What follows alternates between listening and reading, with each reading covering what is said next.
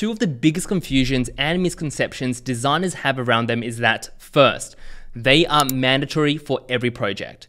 And second, developers will rely on them entirely to build your designs. And that is why designers have stressed so much about them, because they think it's the secret to unlocking Super Saiyan mode as a UI designer. Now, I'm here to tell you that both are myths, and I want you to understand how grids actually impact designers and developers.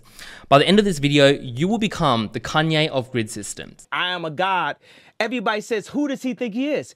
I just told you who I thought I was, a god. All right, so here's a quick history class on some of the key events around UI design grids that will help you understand this entire topic. The internet was officially made public in 1993.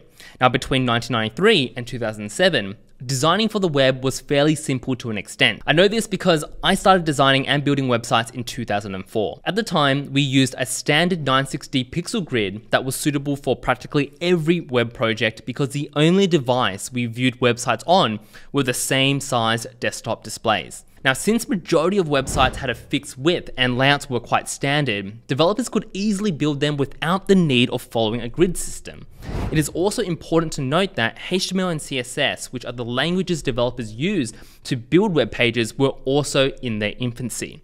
If you're a developer, you'd probably remember tables were not our best mates. Not this one, but this one.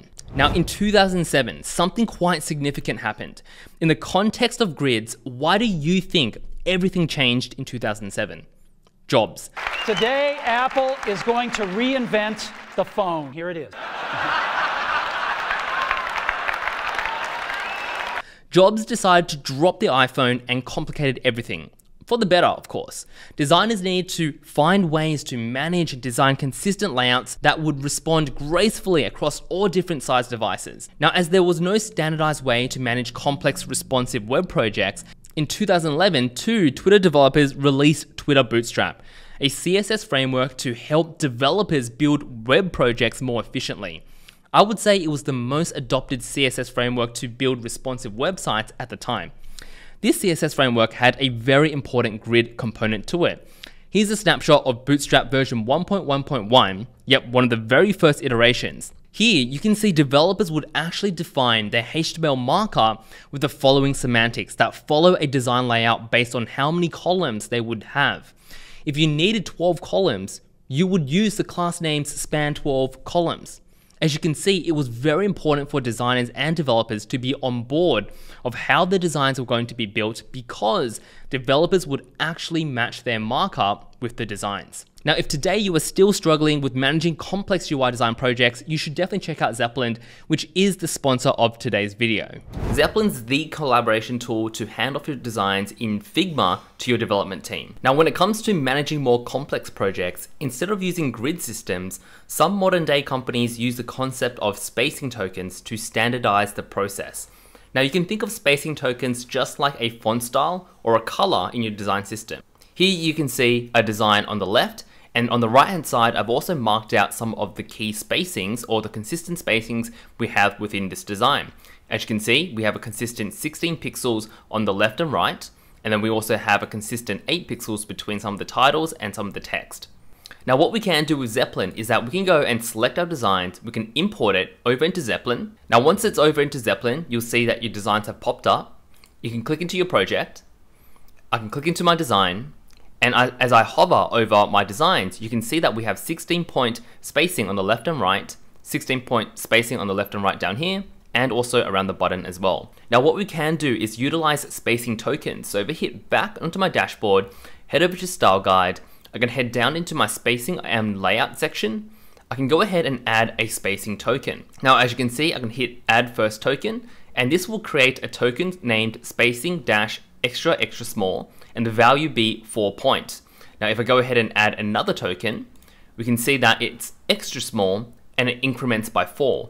And this is a great way to create consistent spacing tokens for your entire project. So let's go ahead and add a couple more tokens. And if we go ahead and pop back into our dashboard, clicking into our designs, and when we hover over some of the measurements, you can see that next to 16 point, we now have a reference, a key reference called spacing-m. If we scroll down to the actual button itself, you can also see consistently we have the label spacing -M. Now, if you want to learn more about Zeplin, there is a link in the description. And with that said, let's head back into the video. Now, in 2015 and onwards, as time went by, web apps became more dynamic and more responsive, and people demanded better responsive websites.